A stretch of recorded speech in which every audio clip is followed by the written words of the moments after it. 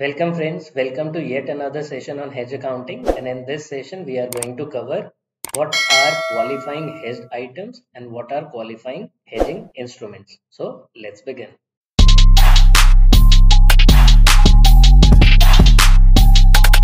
Guys, in the previous video on the hedge accounting part 1, we have already covered what is hedging, why we use hedge accounting, objective of hedge accounting, and the criteria for hedging relationship. And in this video, we are going to discuss what are qualifying hedged items. And in the subsequent slides, we are going to discuss what are qualifying hedged instruments. So let us first discuss what are qualifying hedged items. INDAS 109 has given a list of qualifying hedged items. What are those qualifying hedged items? Number one, a recognized asset or a recognized liability can be an hedged item.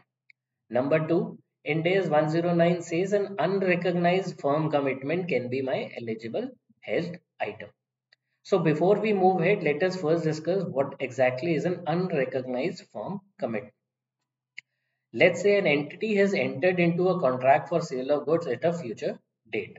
Because it has already entered into a contract for the sale of goods, it's a firm commitment. Entity is fully committed to do a transaction of sale of goods at a future date. And why this firm commitment is called unrecognized firm commitment? Because it is yet to be recognized in my books of accounts. So an unrecognized firm commitment is my eligible hedged item as per INDAS 109. A highly probable forecast transaction can also be an hedged item. So now the question arises is what exactly is the difference between a highly probable forecast transaction, because it's a forecast transaction, and an unrecognized firm commitment because the transaction will happen at a future date. So the difference is, in case of unrecognized firm commitment, an entity has already entered into a contract for the sale of goods. However, in case of a highly probable forecast transaction, it has not entered into a sale of goods contract. However, the forecast transaction is very likely to happen, or it is highly probable that a forecast transaction will happen. INDAS 109 also says that a net investment in a foreign operation can also be my hedged item. An entity may have a subsidiary, associate, or a joint venture in a foreign country. I should say it's a foreign operation. So a net investment in a foreign operation can also be a hedged item. So we'll be discussing about net investment in the foreign operation in another video which we will upload soon, and we will discuss about it in that video. So INDAS 109 also says that a hedged item can be a single item or a group of items.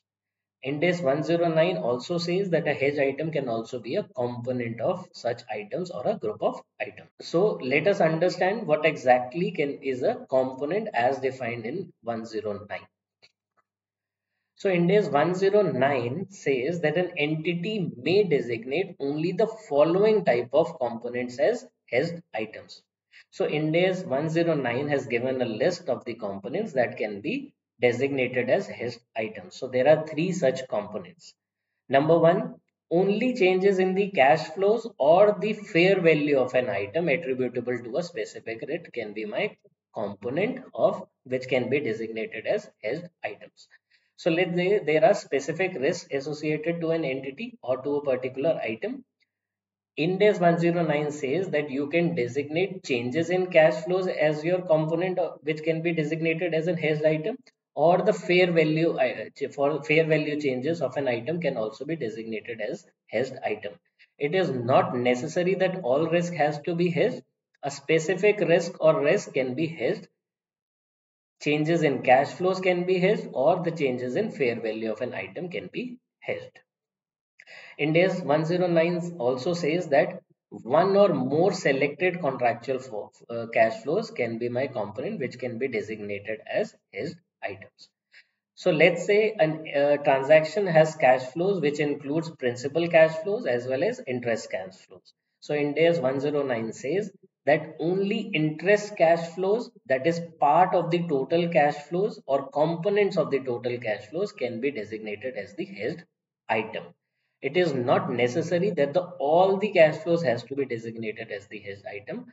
a part or a component of cash flows, in this example, interest cash flows, can be designated as hedged component. INDAS 109 says that components of nominal amount can be my hedged item.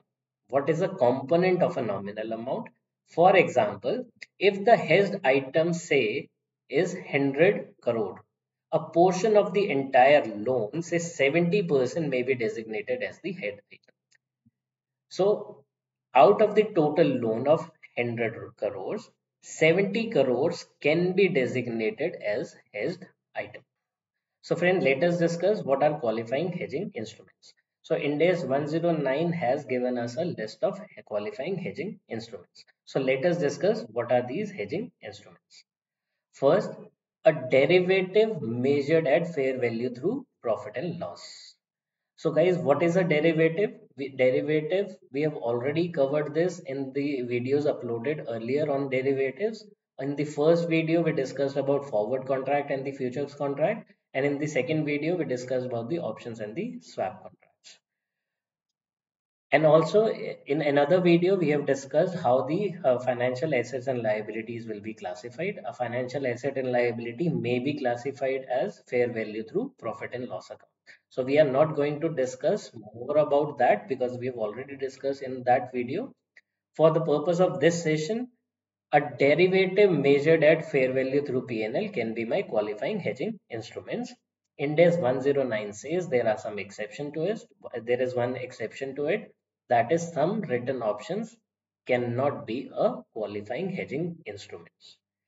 INDAS 109 also says that a non-derivative financial asset or a non-derivative financial liability measured at fair value through P&L may be designated as my hedging instrument, unless it is a financial liability designated as at fair value through P&L, for which the amount of its change in fair value that is attributable to changes in the credit risk of that liability is presented in OCI. What is OCI? Other comprehensive income. That also we have discussed in the earlier video, so we are not going to discuss about that here. So a derivative financial asset or a non-derivative financial liability measured at fair value through P&L may be designated as qualifying hedging instruments. There is an exception that it is unless it is a financial liability designated as at fair value through P&L, for which the amount of its change in fair value is presented in other comprehensive income. So as far as a hedge of a foreign currency risk is concerned, the foreign currency risk component of a non-derivative financial asset or a non-derivative financial liability may be designated as hedging instrument, provided that it is not an investment in an equity instrument for which an entity has elected to present the changes in fair value in OCI. So, in short, a non-derivative financial asset or a non-derivative financial liability measured at fair value through P&L can be designated as a hedging instrument unless and until the amount of its change in fair value is presented in OCI. In case of a foreign currency risk, the foreign currency risk component of a non-derivative financial asset or a non-derivative financial liability may be designated as hedging instrument unless it is an investment in equity instrument for which the entity has elected to present the changes in fair value in other comprehensive income. So INDAS 109 also says that for hedge accounting purposes, only contracts with a party external to the reporting entity. If there is a party external to the reporting entity, only those contracts can be designated as hedging instruments. So guys, a question comes that just like there can be a component which can be designated as an hedged item, can a component of a hedging instrument be designated as a hedging instrument? So INDAS 109 says a qualifying instrument must be designated in its entirety as a hedging instrument. However, INDAS 109 has given three exceptions wherein a component can also be a hedging instrument. So let us have a look at those components. So number one, in case of an option contract, we have already know that there is an intrinsic value and there is a time value of an option contract. So INDAS 109 says that an entity can designate as a hedging instrument only the change in the intrinsic value of an option as a designated hedging instrument and not the time value of portion. Similarly, in case of a forward contract, there is a forward element and the spot element. So INDAS 109 says that you can separate the forward element and the spot element of a forward contract and designate it as a hedging instrument. Only the change in the value of spot element, that is, only the change in the value of a spot element can be designated as a hedging instrument and not the forward element. A third exception, which has been defined by INDAS 109, is a proportion of the entire hedging instrument, such as 50% of the nominal amount, may be designated as the hedging instrument. So, guys, let us just have a quick recap of what we have already discussed. Hedged item can be a recognized asset or a liability, an unrecognized firm commitment, a highly probable forecast transaction, and a net investment in a foreign operation. Hedged item can be a single item or a group of items, and it can also be a component of such single item or a group of items. INDAS 109 says that the only following types of components can be designated as an hedged items.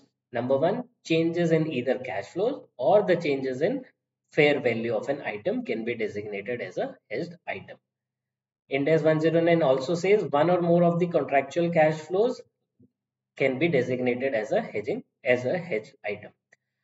INDAS 109 says component of a nominal item, that is a specified portion of the amount of an item, can be designated as a hedged item. What can be my qualifying hedging instruments? A derivative measured at fair value through P&L and a non-derivative financial asset or a non-derivative financial liability measured at fair value through P&L. And then there is an exception where the amount of change in fair value is presented in other comprehensive income. In case of a hedge of a foreign currency risk, the foreign currency component of a non-derivative financial asset or a non-derivative financial liability may be designated as a hedging instrument, provided it is not an investment in an equity instrument for which entity is elected to present the changes in other comprehensive income.